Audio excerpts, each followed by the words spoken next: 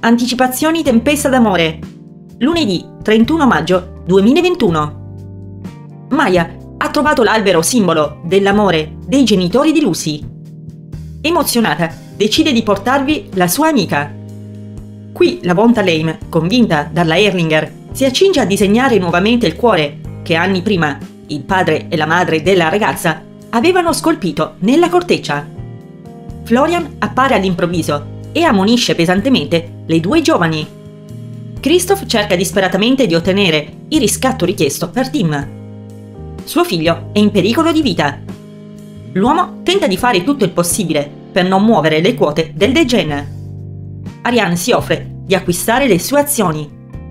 L'albergatore però non vuole più stare ai suoi giochetti. L'albergatore poi tranquillizza Franzi facendole pervenire sul suo telefono un messaggio da parte di Tim grazie al cellulare di quest'ultimo che Max trova nella foresta. Werner e Robert riescono a trovare un acquirente per le azioni di Christoph, in modo che l'uomo non abbia più nulla a che fare con la Kallenberg. I soldi vengono finalmente consegnati ai rapitori. Franzi e Christoph attendono con ansia il rilascio di Tim,